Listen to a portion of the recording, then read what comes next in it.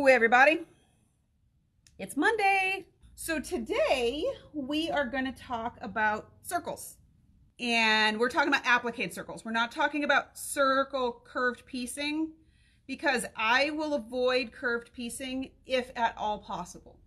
If I'm going to make a circle, or I'm going to make an orange peel, or I'm going to make something with a curve, chances are almost always I'm going to applique it in one way or another. And I know there are people who are going, applique, I don't like it applique. So I didn't used to like applique either until I discovered print and piece fuse. So I will applique like a crazy person with print and piece fuse, and using this embroidery stabilizer to make circles. So that's what we're going to do. This is my bubble up quilt or table runner that I made at Symposium. So this is a variation on a Karen Montgomery pattern. When we go to Symposium, she gives us her new patterns. It's just, here, test them and tell me what's wrong with them. There wasn't anything wrong with it. I just didn't do what she told me to. You know, we kind of missed the whole, I missed the whole point on making this one. The way she made hers, all the bubbles either touched or overlapped so that it was easier to quilt them. I did my thing. Using this technique, it was super easy to fussy cut these and get these right in the center. So that's what I'm going to show you. I am using Power Mesh.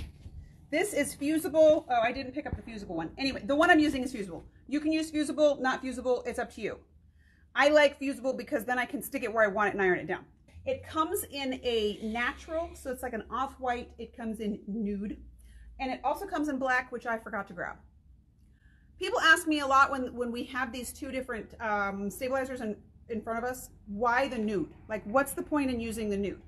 The best way I have been, it's been explained to me and in my experience, is if you put a nude color under white, and we're going to do that today so you can see. If you put the nude color under a white fabric, it cancels out some of the background fabric so you don't get as much bleed through. If you're going to do, so let's say we're going to make some 8-inch circles and some 4-inch circles. So if I'm going to make some 4-inch circles, I'm going to take this piece of stabilizer and I'm going to split it 3 ways.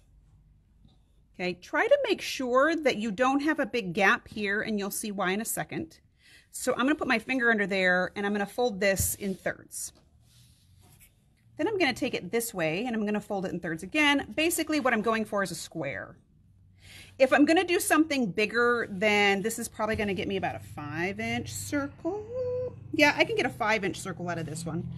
If I'm going to do anything bigger than this, then just fold it in half and fold it in half. That being said, if I know I'm going to make a dozen circles, I'm going to go ahead and take 3 layers of this stuff and fold it in half and fold it in half. And then we're going to do this. And I know this seems weird, but stay with me for a second.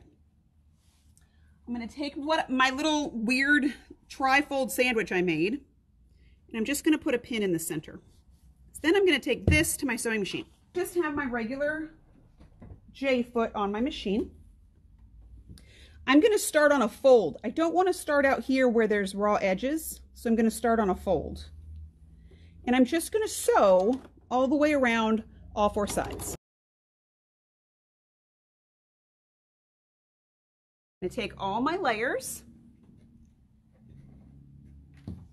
This is my quick trim circle cutting ruler from Creative Grids.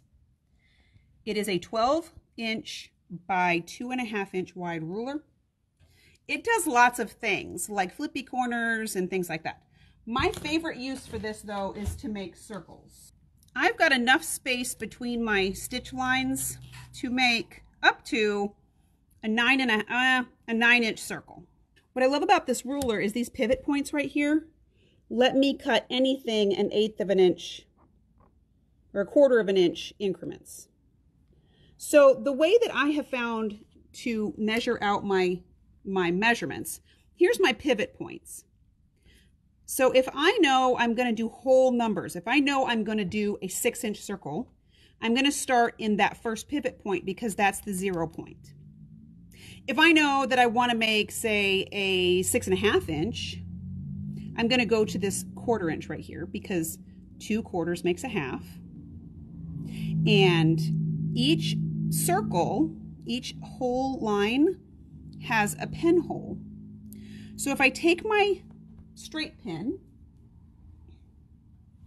and I put it in the pivot point, so just to be fun, let's do a 1/2 inch mark, okay?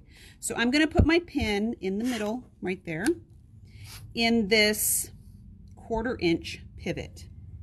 So if this is in the 1/4 inch pivot, I now know that I have a 1/2 inch circle, or a 1/2 inch measurement start point.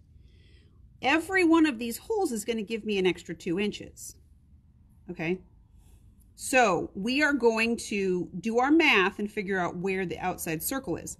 So if I was to use this line and then go out to 3.5, or let's say 4.5, because I can get a bigger circle that way. Here is 2 inches, 3 inches, 4 inches. And then each 1/4 inch line is going to give me a 1/2 inch. So if I start right here at this 4.5 inch circle, here's 2, 4, 6.5, 7.5. Does that make sense? There is a YouTube video, if Karen makes more sense with it. So I'm going to take my pen, I'm going to stick it in that 4.5 inch reference. I'm just going to make a circle all the way around this stabilizer. I'm using a friction pen, but I'm using a felt tip friction pen, so I don't have to push very hard to make a nice consistent line. So when I cut through this, I'm going to have 4 circles. So I want to show you how easy this stuff is to cut through. Even through 9 layers, my scissors go through it like butter. It is an easy thing to cut through.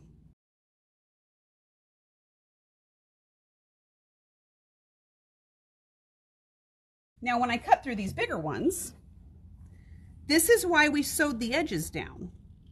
Because when we sew the edges down, the layers don't move as I'm cutting them.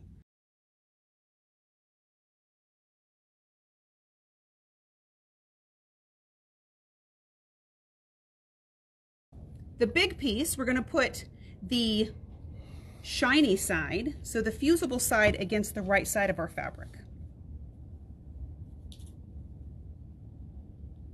And put that on, and we're just going to sew a 1/4 inch seam allowance all the way around. So I have my J-foot set to where this is about a 1/4 inch seam allowance. Here's some tips on sewing a circle. See where my hand is? And I'm just lightly turning my whole hand, and that's making the circle turn. If you just let the machine do it for you, don't sew too fast. Don't go zooming. Just lightly let the fabric turn with the palm of your hand. Now I'm just going to take and cut around my fabric or around my circle. And if you cut into the stabilizer at this point, it doesn't really matter. In fact, if you want to do this with pinking shears and make your seam allowance a little bit more narrow, that's fine. It's all good. Now what? Now I have an upside down circle. If you take these and pull them apart from each other so that it makes this sort of like weird dumpling. I've got all this stabilizer out here, and as long as your fabric's out of the way, you can't cut this hole too big. Cut it as big as you want. Then you're going to reach in and you're going to turn all of your fabric right way out. This is where I like to use my point-to-point turner because it's got a curve. And I want to make my circle as round as possible because remember, this is fusible. So we're going to push this all the way around with our point-to-point turner. You'll notice your fabric is heavier than your stabilizer.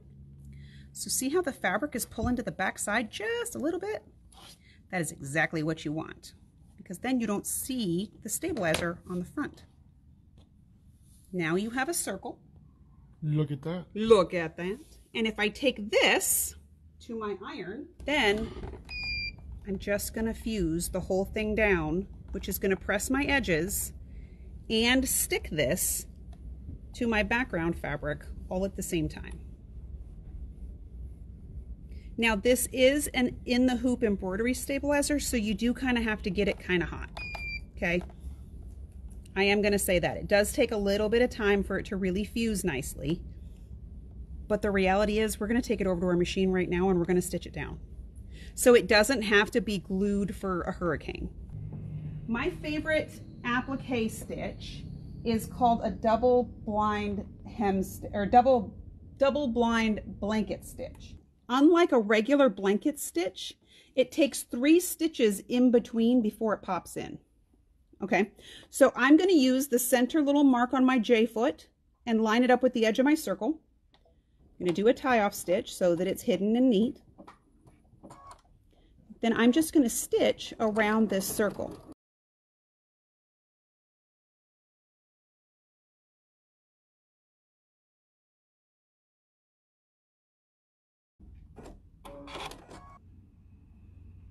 There's just these very little tiny pop-in stitches, and the little stitches that are in the outside of the circle are practically invisible.